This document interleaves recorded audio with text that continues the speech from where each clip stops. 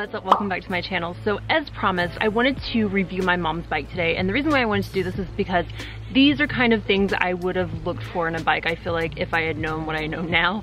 So I think this is a pretty solid bike for someone who's just trying to test the waters, see if they like mountain biking, and it also gives you a lot of good components without having to break the bank. Of course, with any budget bike, you're not going to get, you know, the top of the line components on them, but I think what this bike has on it is a really good start. So before I get into the specs and everything like that, I wanted to kind of quickly tell you guys a couple of things that I really liked about this bike, and for some this may seem stupid, but at the end of the day, everyone has different things that they look for in a bike, and the biggest selling point for me on this bike for my mom was that it had disc brakes. I think anyone looking at their first mountain bike, this is something you should try to make sure your bike has, because I've had V-brakes before and they're just a lot less reliable. Also, if you get a lot of grit and things like that in them, they just completely strip the paint off your rims. So that's minor things, but as far as braking power and everything, V-brakes are just not as sensitive to braking as you'll find with disc brakes. The second thing that I really liked about this was it already had platform pedals. It doesn't have the metal prongs in it. Of course, these are little things that you can upgrade as you go, but I liked that it already came with the bike, knowing that my mom would probably not be making any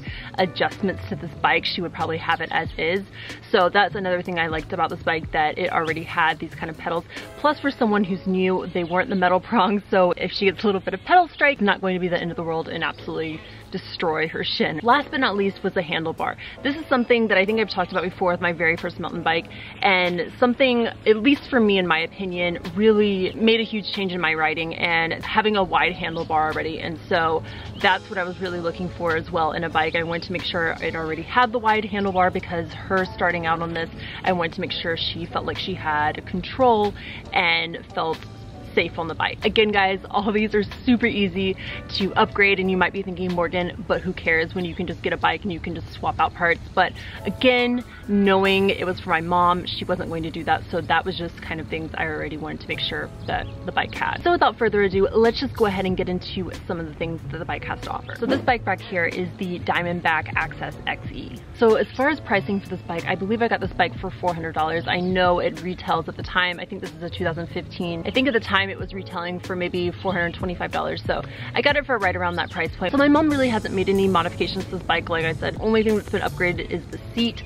My mom went for a wider seat. There are cons, of course, going with this type of seat. I would have really much rather her have gotten a much more narrow seat that really was a good fit for her sit bones. But again, I want her just to be comfortable, so whatever works for her. So starting out, this bike has 27.5-inch tires, which is what I run. This also runs a 3x8 Shimano gearing. The one thing that I don't like about this bike is having the third chainring. I feel like there's a lot more maintenance with having that third chainring, but again, for this being my mom's bike, and maybe for anyone who, like I said, is just getting into this, you might want the lowest gear possible. But for me, I really prefer a 2x8. That's what I ride on my bike currently, and I really like it. It gives me more than enough gear range. But for the 3x8, I feel like that's a little overkill. For her, I'm thinking probably not necessary, but she has it if she needs it. So alloy tripled cranks, disc brakes.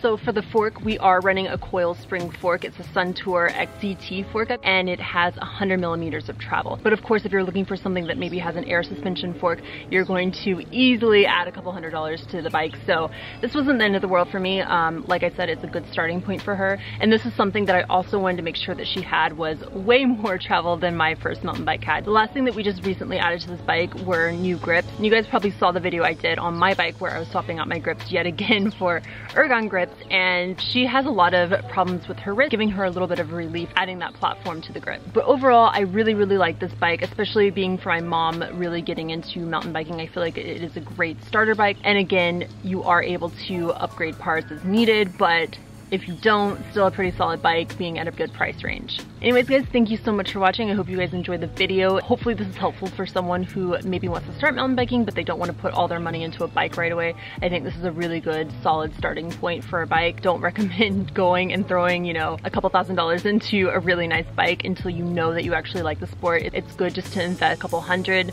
just to see if you like the sport, and then you can make little upgrades to that bike. And then when you outgrow it and you really realize that you like mountain biking, then you can go with a nice bike and work your way up. So thank you guys so much for watching. I hope you like this video. Don't forget to give it a like and subscribe, and I will see you guys in my next video. Bye, guys.